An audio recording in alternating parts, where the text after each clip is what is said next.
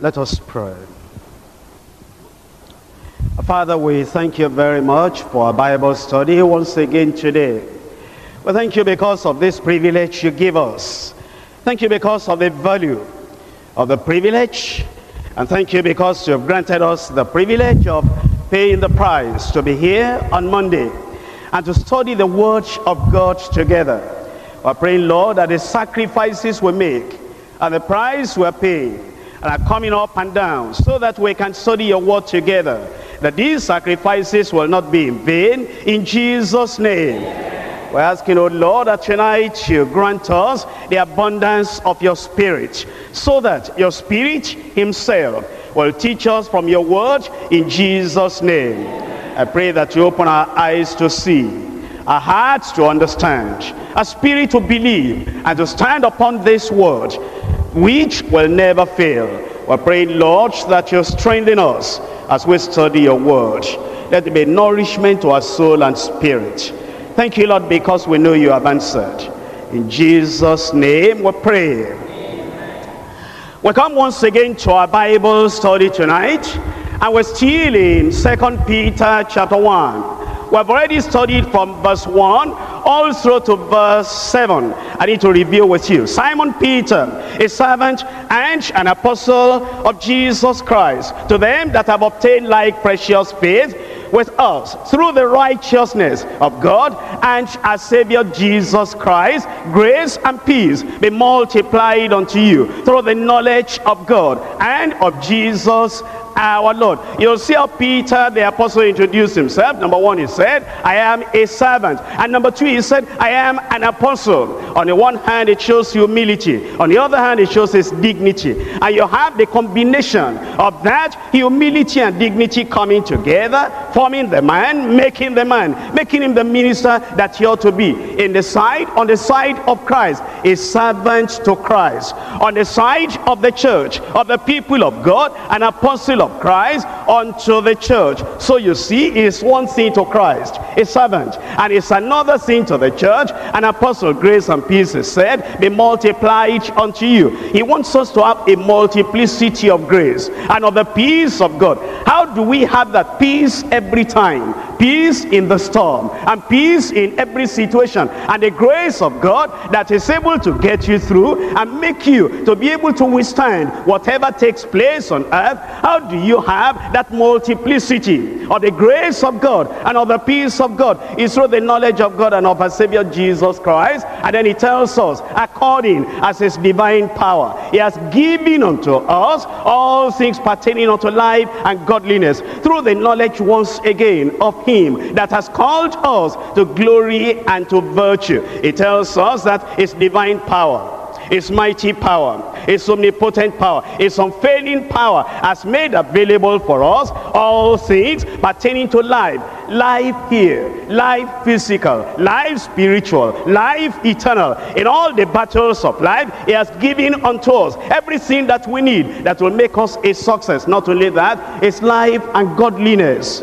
All things pertaining to godliness he has made available as well. How are we going to claim them? How are we going to have them? Through the knowledge. That's why we come here every time. It is through the knowledge of the Lord Jesus Christ, him who has called us unto glory and unto virtue, as we study the word of God. And you know more about God, and you know more about Christ, and you know more about the Holy Spirit, and you know more about the promises of God, the provision of God, the power of God. Everything made available for you. That's how you'll be able to have the victory and the enjoyment and the experience of what the Lord has called you to, whereby he said in verse 4, are given unto us. What is given unto us? Exceeding great and precious promises, that by these great and exceeding precious promises ye might be partakers of the divine nature. You lose the old man, the nature of the devil, and then the nature of God, the nature of Christ comes into you,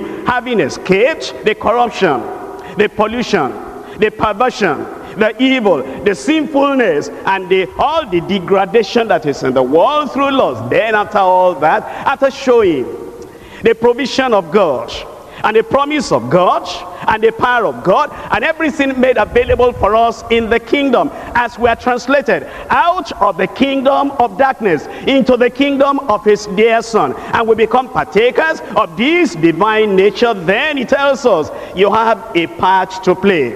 And the part you have to play, it tells us from verse 5, beside this, beside the divine power, beside the divine provision, beside the precious promises, beside the sovereignty of God and the power of God, and everything that Christ has made available beside this, giving all diligence, add to your faith. He wants us to understand that the Christian life is not a passive life. If we're going to grow, and if we're going to move up in our Christian life, it's not a passive life. Passive Christians, they cannot grow. Eventually they will backslide. It tells us, add. And you see, when it says add, it's a commandment. It's an imperative. It's not a suggestion. It's not something, well, I will do it when I have time. It says, you give all diligence, you make all necessary efforts to add to the foundation of faith. Then he mentions 7 things that were to us. Number 1, virtue. Number 2, knowledge. Number 3, temperance, that's self-control. Number 4 is patience. Number 5, godliness. Number 6, brotherly kindness. Number 7, charity. It says these 7 things, these 7 characteristics, you are to add to the faith. You are already partakers of that like precious faith. What you are to do now is to add onto that foundation of faith. And it's not an option, it's a necessity, and it is compulsory. Salvation is of God's grace, and yet there remains the human responsibility. The growth and the stability of the Christian life is dependent upon God and his power. Yet each of us as Christians, we must be diligent in making our calling and election sure. Those who leave the spiritual growth and progress to God alone, and they say, well, God will help me, God will make me grow, God will sanctify me, God will fill me with the Holy Ghost, God will do everything there is to be done in my Christian life. Those who leave the growth of their life and the stability of their spiritual life to God alone, without being diligent in prayer, diligent in personal devotion, and diligent in study, and diligent in fellowship and obedience, those people, they experience stagnancy and retrogression. That means backsliding. That means then divine provision on the one hand, human cooperation on the other hand, and those two must have a scriptural spiritual balance. One side, God's sovereignty.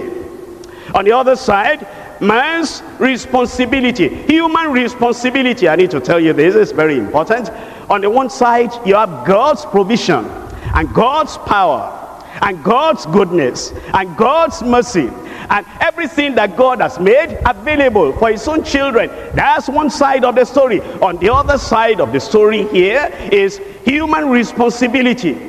Man's responsibility. What God says he will do, yes, he can do, but he lays the onus on you and the responsibility on you. And that's why we didn't just sit back home and say, God wants me to grow, God loves my growth, and God delights in my obedience, and God delights in my having knowledge of the word of God. But we came here, we made an effort, we're trying to be diligent so that we can balance the sovereignty of God with the responsibility of man. Let me show you in the word of God. And if you don't balance those two things together, that's where people have problem. And let me show you in Acts of the Apostles chapter 5 and verse 31. Acts chapter 5 and in verse 31, here he's talking about his repentance, and he's telling us here this repentance is actually the work of God. In verse 31, him as God exalted with his right hand to be a prince and a savior, for to give repentance to Israel and forgiveness of sins. That's his sovereign power. That's his great power. He gives repentance to the people of God. But do you know, in the same Acts of the Apostles, he puts the responsibility on you. He wants to give you repentance. He can do it. That's his power. But then he gives you the precept, and he tells you, you are to do something about it. Acts of the Apostles chapter 17, I'm reading to you from verse 30. And the times of this ignorance God winked at, but now commandeth all men everywhere to do what? To repent. You will see on the one hand, God gives repentance. On the other hand, it's your responsibilities. In Philippians chapter 2.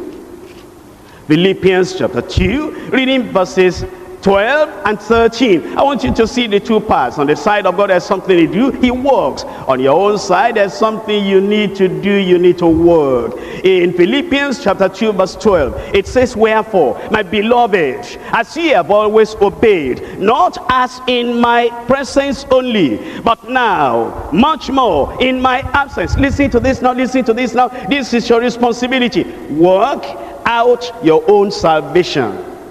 Work out your own salvation with fear and trembling. Look at the next verse. For it is God which worketh in you, both to will and to do of his good pleasure. You have the balance there. God worketh in you, both to will and to do of his good pleasure. On the other hand, you have the responsibility of working out your salvation with fear and trembling. Look at this in Romans chapter 6. Romans chapter 6.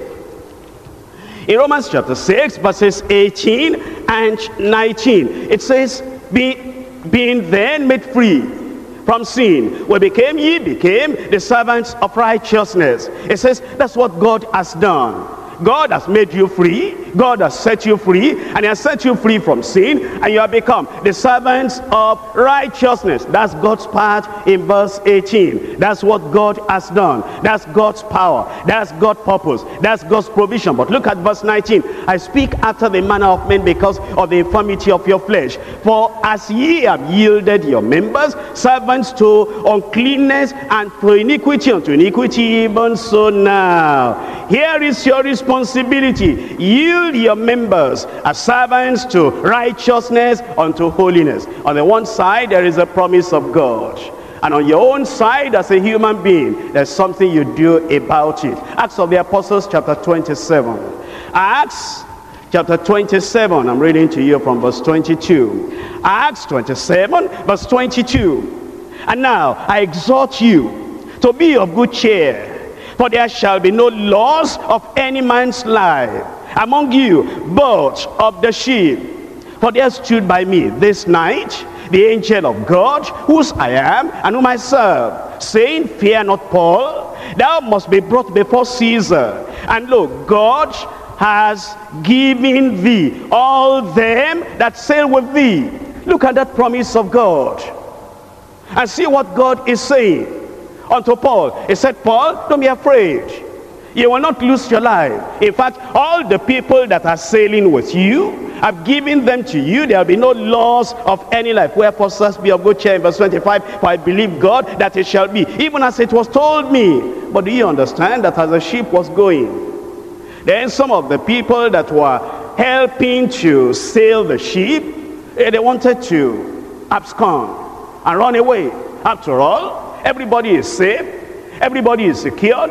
Almighty God has promised, and Paul has given us confirmation. I believe God, it shall be, even as it was told me. And then in verse 20, in verse 30, and as the shipmen were about to flee out of the ship, so that they will not direct the ship anymore, and they will not sail the ship anymore. After all, God has promised that all these people sailing with Paul, their lives are secured. There is no problem. There will be no loss of any life. So the shipmen were about to flee out of the ship when they had let down the boat into the sea, under color, pretending as though they would have cast anchors out of the foreship.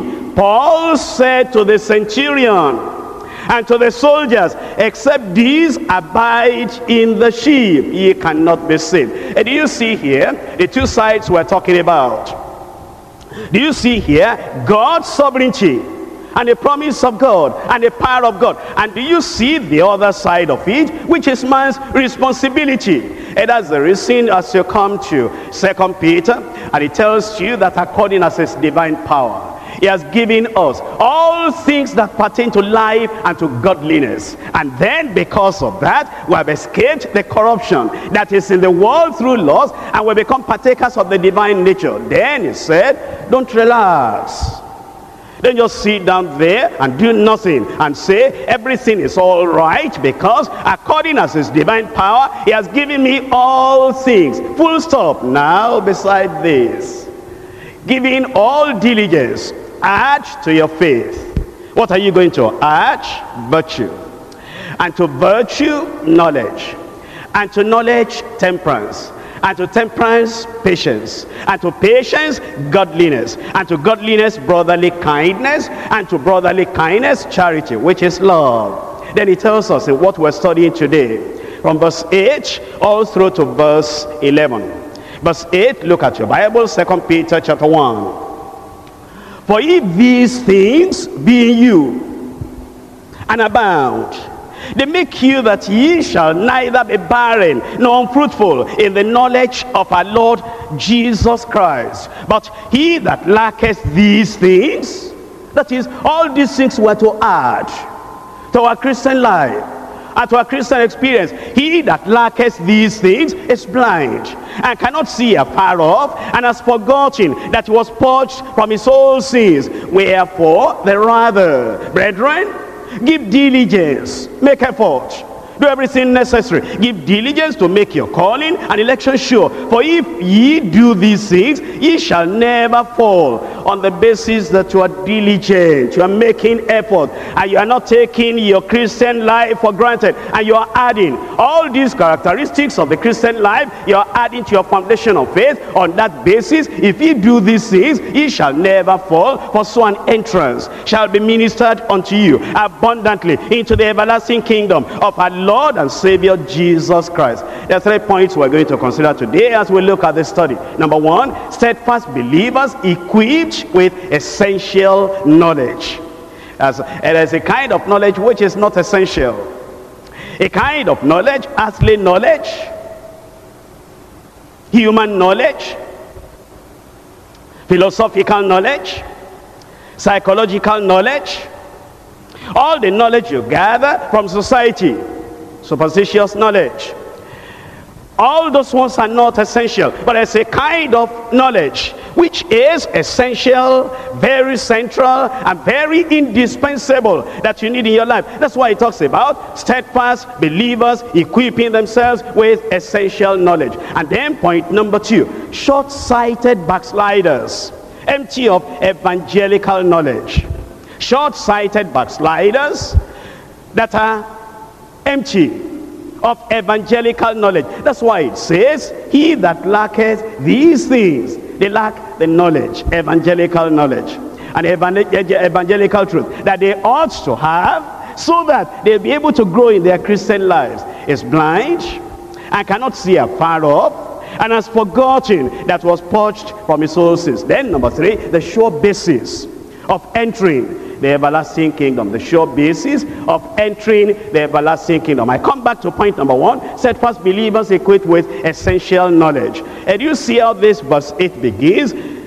For if these things be in you and abound, not only that you have them, what's he talking about? If these things, he's referring to what he had just said, the virtue and the knowledge and the temperance and the patience and the godliness and the brotherly kindness and the charity. That's what he's referring to. If all these things be in you, and they are not just stagnant, remaining at the same level, and they grow and they increase and they abound, they make you that you will not be barren spiritually or nor unfruitful in the knowledge of our Lord Jesus Christ. The existence of these things in our lives, the fruit of the Spirit, and the increase of them, that's the evidence that our knowledge of Christ is working effectually in us. Bearing the fruit of the Spirit shall be the priority of every Christian, because it says we give all diligence, and as we give all the diligence, we're adding up We're adding all those characteristics in our lives. As we bear the fruit and make that priority, we understand. And that's the reason why in Timothy chapter 6 verse 11, Paul the apostle talking to that man of God said, follow after righteousness. Pursue righteousness. Run after righteousness until you're able to possess and experience and manifest and grow it out in your life. You follow after righteousness and godliness and faith and love and patience and meekness. You know what Paul is telling us? That religious activities, they still leave us barren and unfruitful in the sight of God, in the evaluation of God. If our lives are not full of these abundant virtues of the Christian life, and if we're not enriched with them, then we will just be unfruitful. But being fruitful is not merely getting involved in evangelism, Christian work, Christian activity. It means being filled with the fruit of righteousness, bringing forth the fruit meet for repentance, possessing the fruit of the Spirit, which is love, joy, peace, long-suffering, gentleness, goodness, faith, meekness, and temperance. In short, it's being like Christ in character. That's real fruitfulness. And it's saying we must seek this more than any other thing on earth. Look at that verse 8 again. It says, for if these things be in you and abound. Stop there for a moment. These things be in you and abound. In 2 Corinthians chapter 8, 2 Corinthians chapter 8, verse 7. In 2 Corinthians 8, 7, therefore, as ye abound in everything. What do you mean, Paul? In faith, in utterance, and in knowledge, and in all diligence, and in your love to us, see that ye abound in this grace also, the grace of giving. He wants us not just to have the thing, but to possess them in abundant measure. It tells us in Colossians chapter 3. Colossians chapter 3, remember what he's telling us? He wants us to have them, to increase them, and to abound in them. Colossians chapter 3, I'm reading from verse 12. Put on, therefore, as the elect of God, holy and beloved, bowels of mercies, kindness, humbleness of mind, meekness, long-suffering. Did you hear that? Here, Paul was telling the believers. He said, you'll be risen with Christ. That's what the Lord has done. You are dead. That's in verse 3 of that same chapter. That's what the Lord has done. Now, you need to mortify and kill and destroy all your members on the earth, fornication, adultery, and all those negative things. And then now he said, put on, as the elect of God, holy and beloved, bowels of mercies, put it on. Make it a deliberate thing in your life. And in kindness, make it deliberate in your life. Practical kindness it is, and humbleness of mind, make it a deliberate thing, and meekness, lowliness, as well as patience and long suffering. Then in verse 14 it says, above all these things, put on charity, which is the bond of perfection, and let the peace of God rule in your hearts, to the which also ye are called in one body, and be ye thankful, and let the word of Christ dwell in you richly, in all wisdom, teaching and admonishing one another in psalms and hymns and spiritual songs, singing. How? Tell me out loud. Do you hear that, those of you that sing? It says, when you sing with the grace of God, with the grace of God, with Christian virtue. That's what is acceptable in the sight of God. Singing with grace in your heart to the Lord. They asked a particular preacher, and he said, when you prepare your sermon, you prepare your message, and you're trying to give that message, who do you try to please as you are giving the message? Oh, he said, I'm giving the message to please God. And once I please God, then he can use that message in any way he wants in the hearts of the hearers. And we need to talk to the singers too. When you sing, who do you sing to? You sing to the Lord. And then he can use that song any way he wants. But if you are singing unto man, and if you are singing because of man, then you sing it anyhow. But it says you singing with grace in your heart unto the Lord. And then in verse 17 it says, and whatsoever ye do in word or deed, not only singing, not only preaching, Whatsoever you do, not only in the church, even outside the church. And whatsoever you do in word or in deed, do all in the name of the Lord Jesus, giving thanks to God and the Father by him. And those are steadfast believers. They grow in the knowledge of the Lord in Philippians chapter 1. Philippians chapter 1, reading from verse 9. And this I pray, that your love may abound yet more and more. You know what Peter was saying where we're looking at, if these things be in you and abound. And here he's telling us, and this I pray, that your love may abound yet more and more in knowledge and in all judgment, that ye may approve the things that are excellent, that ye may be sincere and without offense until the day of Christ, being filled with the fruits of righteousness, which are by Jesus Christ, unto the glory and the praise of God. That's what he wants. He wants these good things to abound in us. Colossians chapter 1. Colossians chapter 1, I'm reading to you from verse 9. Colossians chapter 1 verse 9. For this cause we also, since the day we heard it, we do not cease to pray for you, and to desire that ye might be filled with the knowledge of his will, in all wisdom and spiritual understanding. Paul the apostle telling the Colossians, he said, since we heard about you coming to Christ, it is something that has been uppermost in our heart. We do not want you to just be at the same level when you were born again, and just to be a baby Christian after 10 years, after 15 years, after 20 years of knowing the Lord, that your knowledge will not go beyond the level of a baby Christian. He said, since we heard of you, there is one thing we have been persistently talking to God about you, that you might be filled with the knowledge of his will, in all wisdom and spiritual understanding, that ye might walk worthy of the Lord, unto all pleasing, being fruitful in every good work. Fruitful in every good work. Fruitful in every good work. Do you know what that means? That whether it's a Monday, or it's a Sunday, or it's a Tuesday, or it's a Thursday, or it's a Wednesday, or it's a Friday, or it's a Saturday, any day, anything you are doing like this for the kingdom of God, fruitful. And you do not allow your pain, your problem, your hangover, and what you're experiencing in your family, and what you're experiencing in your place of work, you do not allow that to cloud your vision and to disturb your fruitfulness, that in everything that you do, and you do not allow your relationship with one another, or misunderstanding with one another, to affect the work, the product, and the output of your Christian life, that in everything, it says, in every good work, and increasing in the knowledge of God, strengthened with all might, according to his glorious power, unto all patience and long suffering with joyfulness. Chapter 2 of Colossians from verse 6.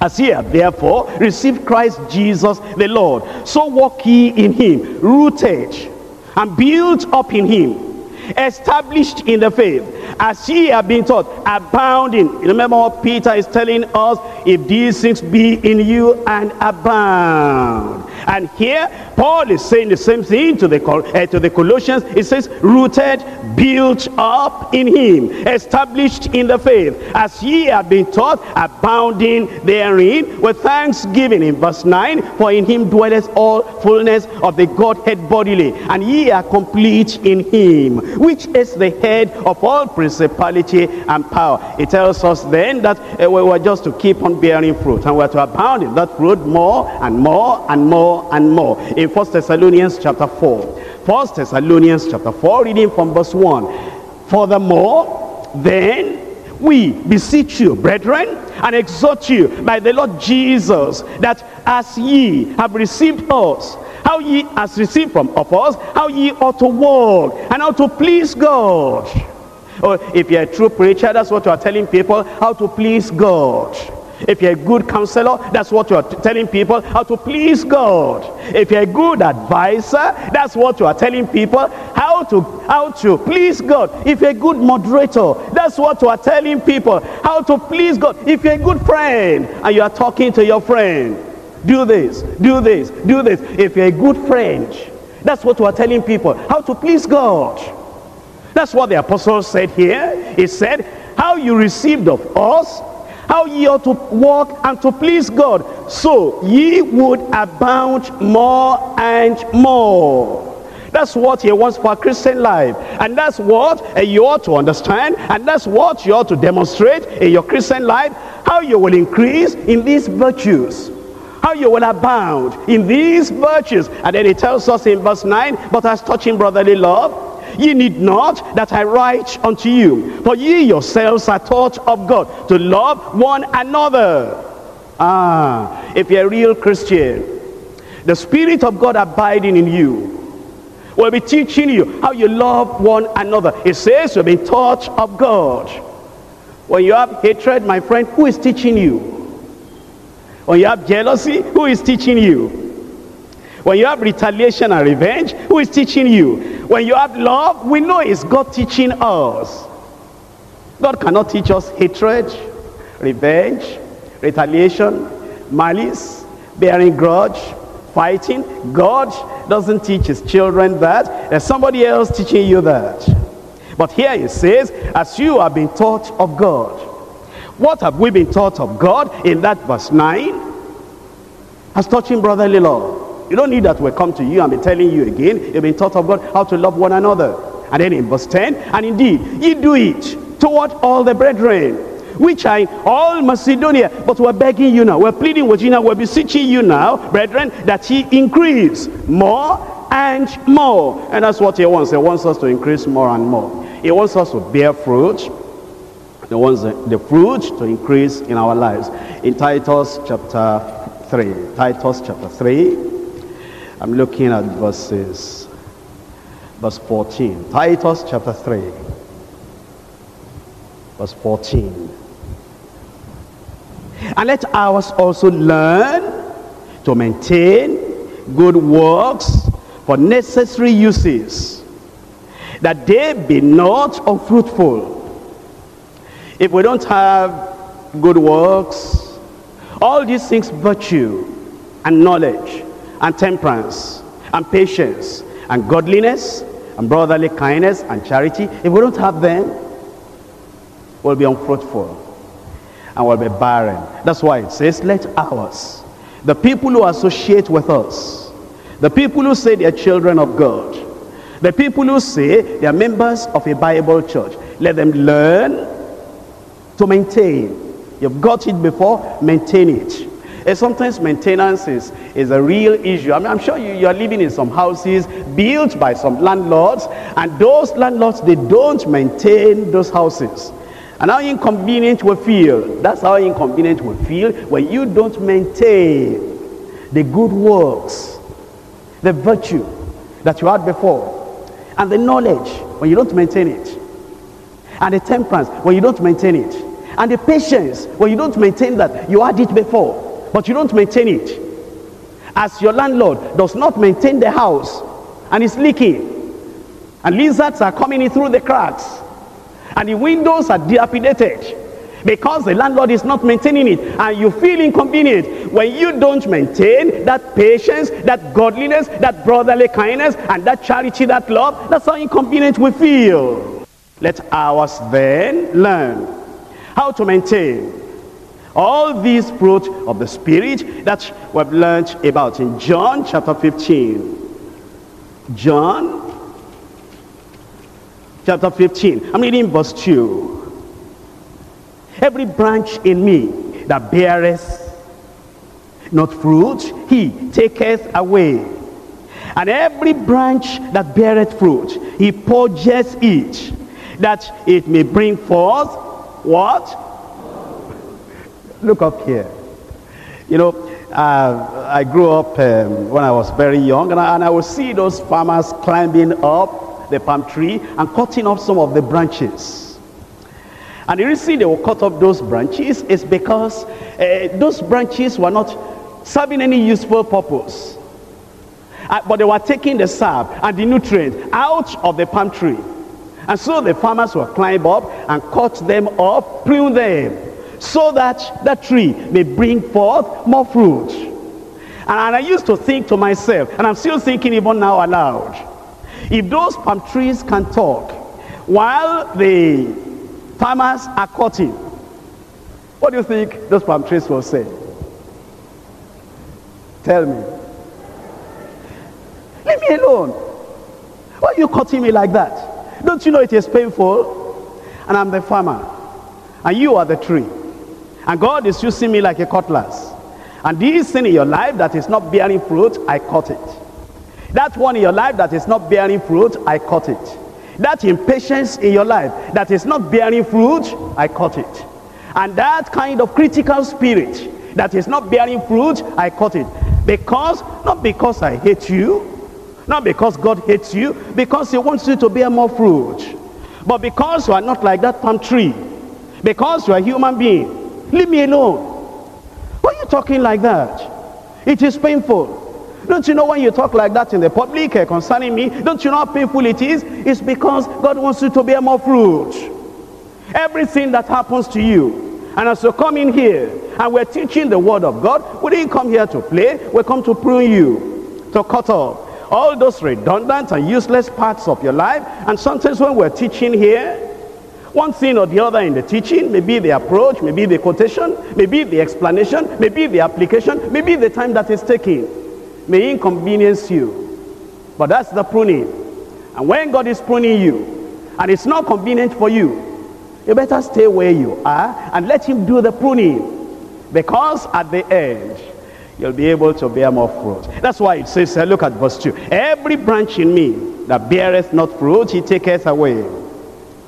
And every branch that beareth fruit, he purgeth it, that it may bring forth more fruit. And then he tells us from verse 5, it says, I'm the vine and ye are the branches. He that abideth in me, and I in him, the same bringeth forth much fruit. For without me ye can do nothing. If a man abide not in me, he is cast forth as a branch. And then it says, and is withered, and men gather them and cast them into the fire, and they are burnt. If ye abide in me, and my words abide in you, ye shall ask what ye will, and it shall be done unto you. Then it says, herein is my Father glorified, that ye bear much fruit, and so shall ye be my disciples. I pray we'll bear more fruit in Jesus' name. We're back to 2 Peter chapter 1. In 2 Peter chapter 1, I've been looking at verse 8 that says, if these things be in you and abound, they make you that ye shall neither be barren nor unfruitful in the knowledge of our Lord Jesus Christ. But then it says in verse 9, it says, but he that lacketh these things is blind, and cannot see afar off. He can see a little, but he cannot see afar off. He is short-sighted. Well, eventually, if he doesn't correct that spiritual vision that is getting dim, if he remains adamant in that condition of spiritual short-sightedness, he's going to become blind spiritually. He that lacketh these things is blind and cannot see afar off. And he has forgotten that he was purged from his old sins. He was purged from his old sins. And because he was purged from his old sins, at that time when he was purged, he was a believer. But now, because he has forgotten that experience that he had before, he has forgotten that he was purged from his old sins, he's backsliding, and he's blind, and he cannot see afar off. He's short-sighted. And that's the reason we titled this second part, Short-Sighted Backsliders, Empty of Evangelical Knowledge. And let's look at some examples and illustrations in the scriptures to back that up. In Luke chapter 8, reading from verse 13. Luke chapter 8 verse 13, they on the rock are they which when they hear receive the word with joy, and these having no root, which for a while believe. They believe for some time, for a while believe. And then it says, in time of temptation fall away. And they that which fell among thorns are they which, when they have heard, go forth and are choked with cares and riches and pleasures of this life, and bring no fruit to perfection. You can see it yourself. And you can see the reason why I make all the noise I make, because some people call it noise, against the cares of this life, and the deceitfulness of riches, and the lust for other things entering in, those things that were not there before. You see the reason why I'm, shouting and preaching and, talking, quoting many scriptures? Because if you have believed the Lord and you say you are a child of God and you allow those things to come in, they'll make you unfruitful and they'll make you barren spiritually, and you'll not be able to bring any fruit unto perfection. In Revelation chapter 2, the danger of knowing God and then not taking care of your spiritual life, and then finding out that eventually you lose all the good things that you have. Revelation chapter 2, I'm reading from verse 2. I know thy works, and thy labor, and thy patience, and how thou canst not bear with them which are evil. And thou hast tried them which say they are apostles and are not, and hast found them liars, and hast borne, and hast patience, and for my name's sake hast labored, and hast not fainted. Nevertheless, I have somewhat against thee, because thou hast left thy first love. And you see what the Lord is saying here? He says, I see your activities, I see your labor, I see your perseverance, I see your sound doctrine. I see your separation from false prophets. I see all that. I see your loyalty. I see your faithfulness. And I see your consecration. And I see your commitment. But there's something lacking here. Nevertheless, I have somewhat against thee, because thou hast left thy first love. That warm love, warm fellowship, that excitement in the presence of God, that joy in the service of the Lord, that is not just, that is not a kind of forced service. That is not a kind of drudgery. I'm just doing it because I have to do it. The love is missing. I see the activity, but I do not see the love being injected into that activity. Nevertheless, I have somewhat against you, because you have left your first love. Remember therefore from whence thou art fallen, and repent, and do the first works, or else I will come unto thee quickly, and will remove thy candlestick out of its place, except thou repent. Then Revelation chapter 3 verse 15. Revelation chapter 3 verse 15, I know thy works, that thou art neither cold nor hot. I would thou wert cold or hot. So then, because thou art lukewarm, and neither cold nor hot, I will spew thee out of my mouth. Sometimes you find some, so-called Christians, they have believed the Lord, and you remember the days when they were joyful in the service of the Lord, excited to belong to a church like this. You will know the time when in their heart the excitement will make them run to the house of God, and it doesn't matter what is going on, what they are facing in their place of work. When they come to the house of the Lord, it's like, let's build here 3 tabernacles, one for you, one for Moses, and one for Elijah, that we will never leave here. We just remain here and remain here and remain here. You know the time, that time of excitement and that time of joy, and that time when it appeared that nobody could take that thing away from you. But after some years, we'll walk slowly and walk gently, and it's like, we have to do it. We have no choice, and we're just there. And if there is any chance, anybody making a mistake, saying, why are you doing it like that? Get out, you will not do it again. Inside us, they have relieved me. I'm even happy now. I am free now. I don't have to do this sin anymore. You know that situation. Neither cold, totally outside, nor hot, totally inside. And Jesus said, I know your works, because you are lukewarm.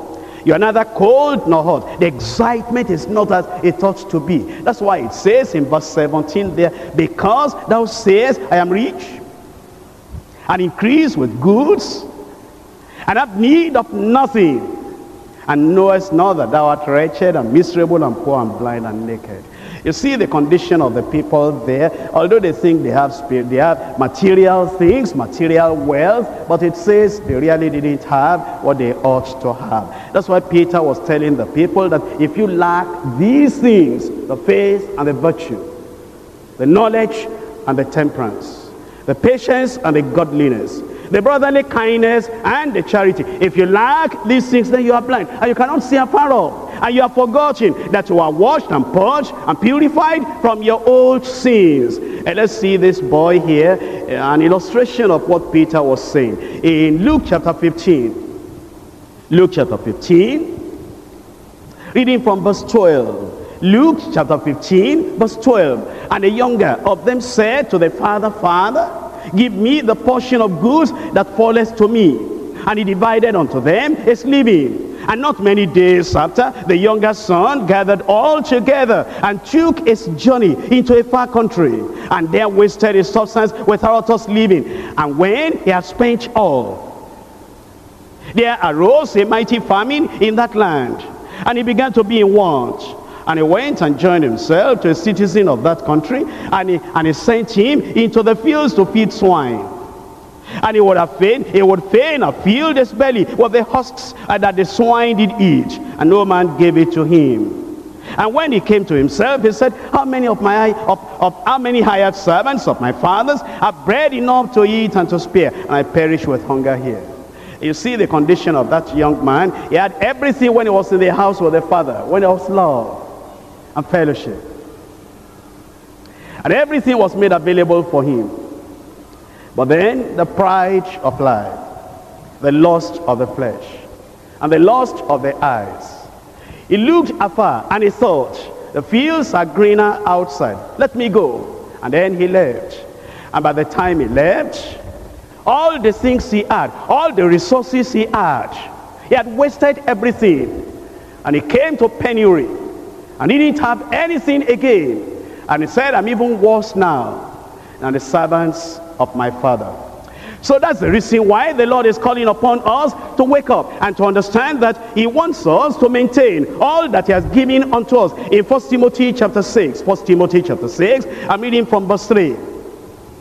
If any man teach otherwise, and consent not to wholesome words, even the words of our Lord Jesus Christ, and to the doctrine which is according to godliness, is proud, knowing nothing, but doting about questions and strifes of words, whereof cometh envy and strife and railings and evil surmising, perverse disputings of men, of corrupt minds, and destitute of the truth, supposing that gain is godliness, from such withdraw thyself.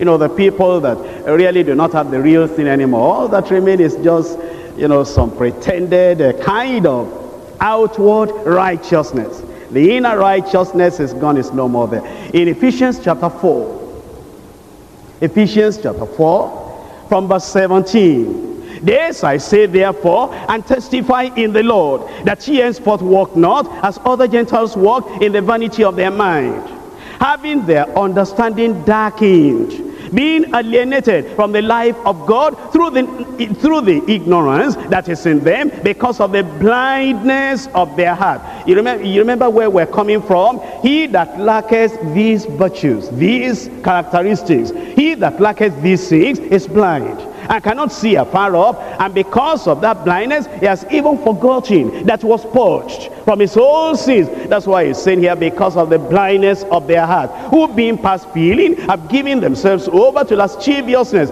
to walk all ungodliness, uncleanness with greediness. And in 2 Peter, pathetic state. In 2 Peter chapter 2, 2 Peter chapter 2, reading from verse 20. Look at the condition of these people.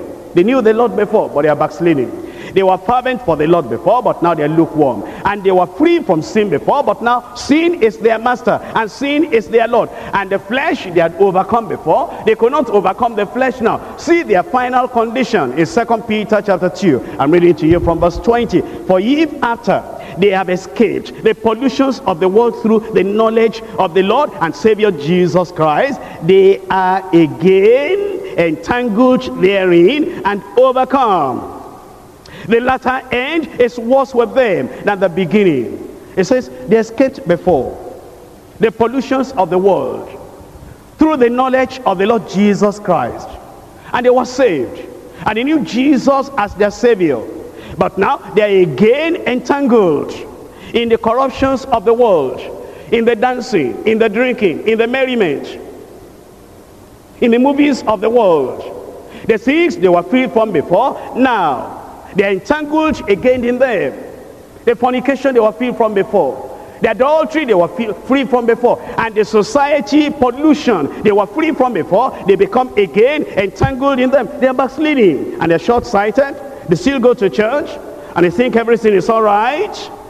It says the latter end is worse with them than the beginning, for it had been better for them, in verse 21, not to have known the way of righteousness, than after they have known it, to turn from the holy commandment delivered unto them. But it is happened, in verse 22, it's happened unto them. According to the true proverb, the dog is turned to his vomit again, and so the pig that was washed to a wallowing in the mire. And that's why the Lord is telling us, you make up your mind, you will not backslide. In Hebrews chapter 10, verse 38, now the just shall live by faith, but if any man, worker, leader, preacher, member, if any man draw back, my soul shall have no pleasure in him. Verse 39, but we are not of them who draw back. I said, we are not of them who draw back. Whatever the temptation, we can overcome. Whatever the persecution, we can overcome. Whatever the trial and trouble, we can overcome. Whatever the opposition coming from the world, we can overcome. The grace of God is sufficient for you. That's why it says, but we are not of them that draw back unto perdition, but of them that believe to the saving of the soul. And that's why the Lord is telling us here that we need to keep our Christian virtue.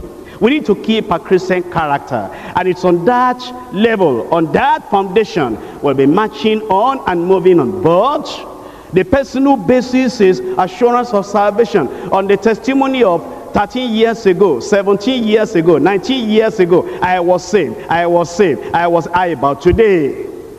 The personal basis is assurance of salvation only on the testimony of the past. Is short-sighted and is ignorant of true scriptural assurance. He has no clear view and proper perception of the nature and the requirements of the gospel. That's why the text is saying he cannot see afar off. That is, he does not have clear, distinct spiritual vision. He does not comprehend the purpose of the gospel. Neither does he know the power of godliness working in the believer. And then that verse says he has forgotten that was even purged from his old sins. His sins were forgiven and purged, but he has forgotten that blessed Christian experience, the peace and the joy and the victory that he once had. He had lost everything. He has forgotten what it means to have the assurance of sins forgiven. And now it feels to have the peace of God and to live without guilt and without condemnation. In short, it's backsliding. And it's only carrying on religion without righteousness. And what does the Bible say? Godliness without with contentment is great gain. I need to tell you that contentment without godliness is a great loss. And if you've lost your godliness and righteousness, and you are shallow, just carrying the shell about, without the treasure of the grace of God in your life, what a terrible condition you are in. Now I come to point number 3. The sure basis of entering the everlasting kingdom. The sure basis of entering the everlasting kingdom. In 2 Peter chapter 1, verses 10 and 11. Wherefore the rather, brethren, give diligence to make your calling and election sure. For if ye do these things, ye shall never fall. If ye do these things, we're not just to sit passively at the Bible study and then hear everything that the Lord is teaching us through the word and by his spirit, and then after the whole teaching we just stay passively there, and then we go back home and there is no change. There's something to do. That's why it says, if you do these things, you're diligent to make your calling and your election sure. It's only then an entrance will be granted unto you abundantly to enter into the everlasting kingdom. Of course, when you talk about entering the kingdom, you know that's a narrow way. Narrow way. Many preachers and churches and fellowships and assemblies and what have you today, they're recommending the broad way. The broad way. Do as you like, you'll still get to heaven. It's a narrow way that leads to heaven. Matthew chapter 7. Matthew chapter 7, I'm reading verse 13. Enter ye in at the straight gate. For wide is the gate, and broad is the way that leadeth to destruction, and many there be which go in thereat. Because straight is the gate, and narrow is the way, which leadeth unto life, and few there be that find it. Well, you remember that when some advisors come to you and tell you to take it easy? You remember when some of those deceived counselors, when they come to you and they advise you and counsel you to take it easy? Will you remember this? When those false preachers, when they come to you and they try to tell you, deeper life is making it hard. What are we making hard? What I'm reading to you is the verse of scripture. What is hard here? What I'm telling you is what the scripture is saying. That the broad way, the way of liberty, the way of freedom, the way of do as you like, the way of no control, the way of no restraint, the way of no restriction, the way of drink if you want to drink, the way of smoke if you want to smoke, the way of fornication, whatever you do, nobody will talk. They're too hard in that place. This little thing, don't do that. This little thing, don't do that. They're too hard there. It's too narrow. That's the word of God. And when they come to you, recommending the broad way, the way of do as you like, and maybe you have not gone to join them, but although you are here, it's do as you like. Liberty, freedom. Nobody will tie me down. Nobody will control my life. No Bible teaching will change me. I will do what I want to do. That's what I'm telling you. That's the way, the broad way that leads to destruction. Because it says straight is the gate, and narrow is the way that leads unto life eternal. And so it says, if you are diligent and you follow this one that controls your life, it says that's the only time you'll be granted abundant entrance into the kingdom of God. In 2 Timothy chapter 2, 2 Timothy chapter 2, verse 19, it says here, nevertheless the foundation of God standeth sure, having the seal, the Lord knoweth them that are his. And let everyone that nameth the name of Christ depart from iniquity. Everyone that nameth the name of Christ should depart from iniquity. Not because of me. Change your attitude, not because of me. You're not living a righteous life because of me. You are not living a life of self-control, temperance because of me. It's because of yourself. To be able to get to heaven, so that you can follow the narrow path and still be able to make it. That's the reason why in Hebrews chapter 6 verse 11, Hebrews chapter 6 verse 11, and we desire that every one of you, no exception, every one of you show the same diligence to the full assurance of hope unto the end. As you have been diligent before, you keep on, you are making the effort, and you are diligent unto the very end. Verse 19, which hope we have as an anchor of the soul, both sure and steadfast, which entereth into that within the veil. Chapter 22 of Revelation. Revelation chapter 22. Revelation chapter 22 verse 14. Blessed are they that do his commandments. It's one thing to know the commandments of God, it's another thing to do them. Blessed are they that do his commandments, and that they may have right to the tree of life, and may enter in through the gates into the city. And that's the only way we can enter. You come back to 2 Peter chapter 3 verse 14. 2 Peter chapter 3 verse 14. Wherefore, beloved, see that ye look for such things, be diligent. Do you see how many times the word diligent or diligence, is coming up? That ye may be found of him in peace, without spot, without blame, blameless. If you look at your life today, how is it? Does your conscience still bear witness with you? That's not okay, correct it. That's not okay, correct it, until you become without spot and without blame. In 2 Timothy chapter 4, 2 Timothy chapter 4, verse 7 and verse 8. I have fought a good fight. I have finished my course. I have kept the faith. Here Paul the apostle looked at his ministry and looked at his life, and looked at his experience and profession before the Lord, and he looked at it in three ways. Number one, as a soldier, I fought a good fight. He put on the armor of God and he fought a good fight as a good Christian soldier. Number two, as an athlete, I finished my course. He knew he was running a race, and he put aside all weight and every hindrance that will not allow him to run properly, and he said, I ran not as beating the air, as a spiritual athlete. I have finished my course, and then as a steward, I've kept the faith. What the Lord gave unto me as a steward to go and serve unto the people, I've done it well, and I've kept the faith. Henceforth there is laid up for me a crown of righteousness, which the Lord, the righteous judge, shall give me at that day, and not to me only, but unto all them also that love is appearing. Well, we need grace to be able to have all this grace, and that's what you need to pray for before you go back home. In Hebrews chapter 12 verse 28, Hebrews chapter 12 verse 28. Maybe you are saved already. That's initial experience of salvation. Our final salvation is of great importance, and that ought to demand the highest diligence and to arouse us to the most earnest efforts to keep on maintaining our relationship with God through the Lord Jesus Christ.